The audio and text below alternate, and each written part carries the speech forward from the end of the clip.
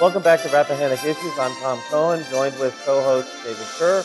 And now we move from the presidential campaigns say to the opening on the U.S. Supreme Court with the death of Justice Scalia. David, any thoughts about Scalia and or the battle to come? Well, if it were another member of the court, it wouldn't be so pivotal. If it were one of the liberal members, it probably wouldn't really matter all that much.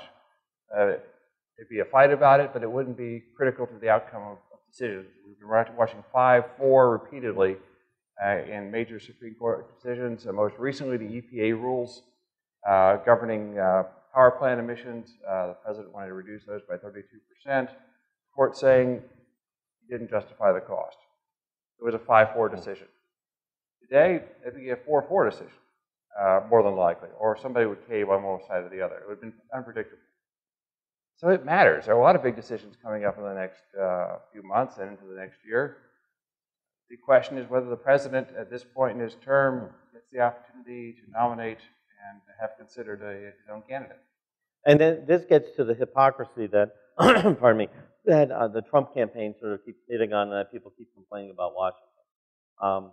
When both Bushes had nominees or vacancies of any type of judgeship, the Republicans, like in the last year, the Republicans said, oh, yes, we have the right to appoint. And the Democrats said, no, no, no, no, no. Now that it's a Democratic president, the Republicans are saying, no, no, no, no, no. And the Democrats are saying we have the right to appoint.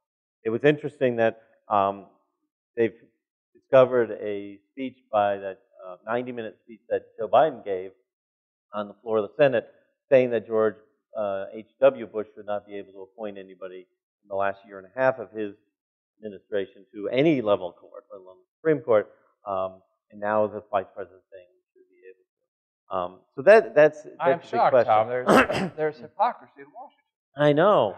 And that is why, I mean, so many people are upset, and this really goes back to the Bernie and the Trump situation. Why they are so popular is because people are so done with this. The Democrats also have the interesting situation where they will say, well, look, in the Reagan years, we appointed Justice Kennedy. He was confirmed in the last years of Reagan. See, you can do that. Well, they ignore that Reagan had appointed Bork, which they totally attacked, and they borked. It's always bad when your name becomes a verb.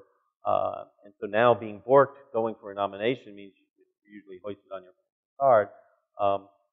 But with Kennedy is a swing vote. He was the one that went and was really leading the effort on the gay marriage one. And so he is a moderate. And to think that this president is going to appoint a moderate is a total anathema to what he has appointed in the past. He has appointed lock, stock, great liberals. But lockstep liberal this time simply would not get confirmed. Right. And if he wants his legacy, he's going to have to do real politics, and that is find somebody who is moderate enough to get a few Republican votes on board. Well, that's if you wanted to get somebody approved. Oh, whether they make it a campaign issue. Yes, and that's what we're hearing is that they're looking at people that when the Republicans say no to it would mean that the Democrats would then, and Hillary would then have a good campaign issue, rally certain ethnic groups to go against the Republicans and would help her in the 2016 election. So it's more of a campaign issue than a thing. I agree. He's been on legacy watch for a while.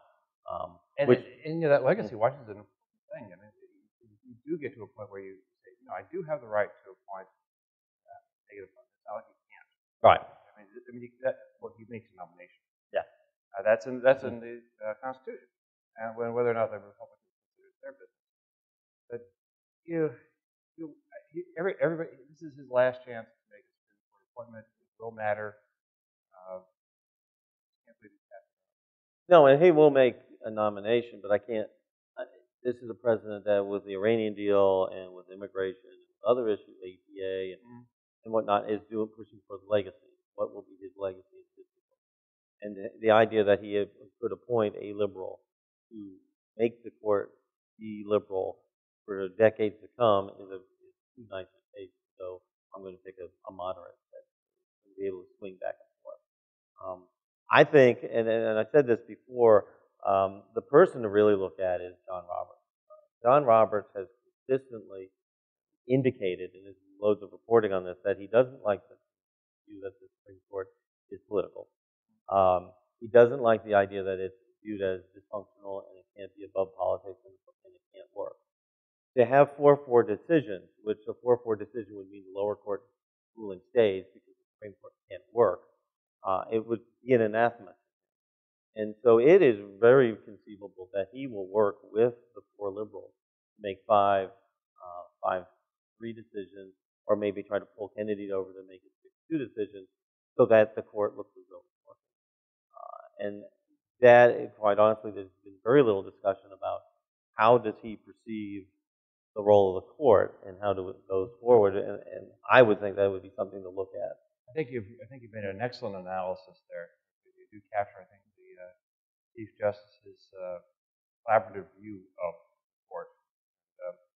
It harkens back to some of the people that he holds as idols himself, former Supreme Court justice, who were very big in working with other members, Right. coming up with consensus.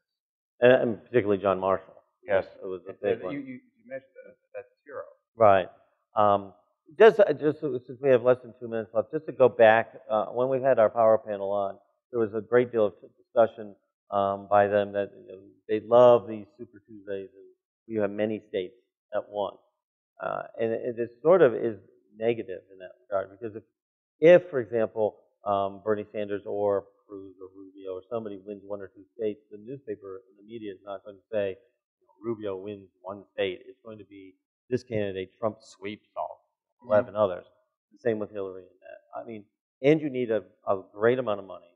And you need a great amount of effort. And so it really just reinforces what many people feel is a disconnect with our political system. I couldn't agree with you more. I think back to the days when it was the California primary mattered. The race was hard fought to the very end. When surprise candidates all once started doing better, and occasionally when the convention was allowed to have a little bit of an independent role. Right, and we would hope that you would make a decision to keep tuning in to Rappahannock Issues. We are very proud to be part of the Central Virginia Public Radio Network, and we are very happy to have you watch us. Please continue to turn on to Rappahannock Issues to get important issues and things that are facing your lives in the world today.